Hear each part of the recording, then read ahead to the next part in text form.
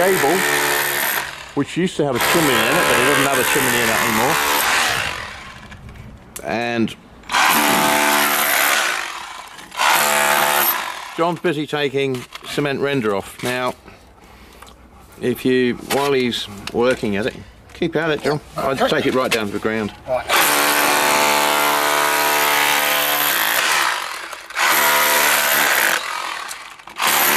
See how wet this whole wall is. Behind the cement render, absolutely sopping wet.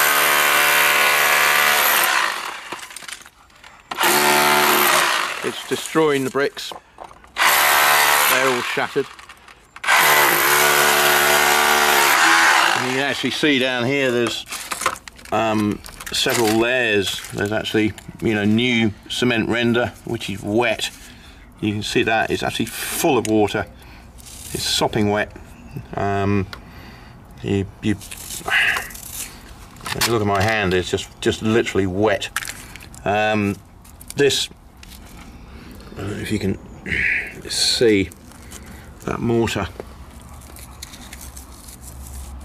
My hand is just covered in mud. And you can see it's drying on my hands in the sun, but that is just mud.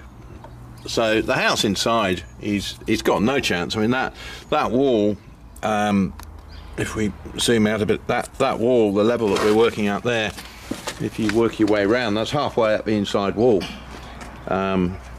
This ground level here is too high anyway.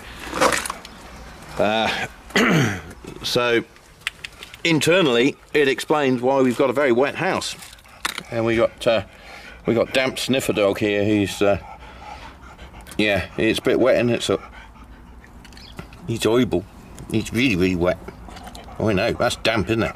Yeah, she's damp. Yeah, he's very wet, Dad. So what are we going to do with this? Well, I think the only solution that there is for this is to get all of this cement render off. Let the mortar dry out, and then eventually we are going to have to probably re-lime it, because the brickwork is too badly disintegrated here to be doing too much with it. So I think there's going to have to be some render goes back on to protect the bottom of the wall. But you can see that we've got a step, and this step is building the ground level up around the house, and it's actually going down again at the back. So we've got a great big sort of hump in the middle here, which is catching water. This I actually have to video. I can't believe it. We're taking render off the wall, and this mortar it's wet, but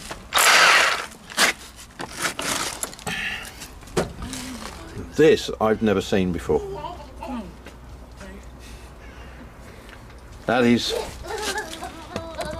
if you look at the stuff on there, that is actually wet. It's dripping, dribbling mud. I'm going to set up a competition for the wettest. Never seen anything like it. That's absolutely extraordinary. This is the worst case I think I've ever seen of just cement render trapping moisture into a wall. It's mind-boggling. So what we're going to do is we're going to take a wee bit more off this and just try and find out how far this problem goes, because I think we've now explained why the house is damp and cold. So it's not a massive job to dry it out. We've just got to get this darn stuff off, and then we've got to sort of make good inside. But there's a little bit of work to do to design this and work out what we're going to do. So we'll do a wee bit more digging. We might hand over the damp sniffer dog. No. It's a bit quiet today. He's sniffer dog, yeah. Minimum wage came on. Yeah, minimum wage and all that. Well, she had a spell in the vets yesterday because she had the doggy equivalent of a heart attack. She turned blue. Yeah, she was not a happy bunny. How old is she? She's 13 now. Wow. But she's cool, she's happier now, she's relaxing. It was a bit of a scare. We did 90 mile an hour down the road to the vets, and I reckon we had about a minute to spare. The vet managed to jab a load of stuff into her heart and get her heart going again, and she was alright. But anyway, so wet wool. So let's take a bit more off, but that is just extraordinary. I've never seen water and mud on the end of a drill bit like that before. That's extraordinary.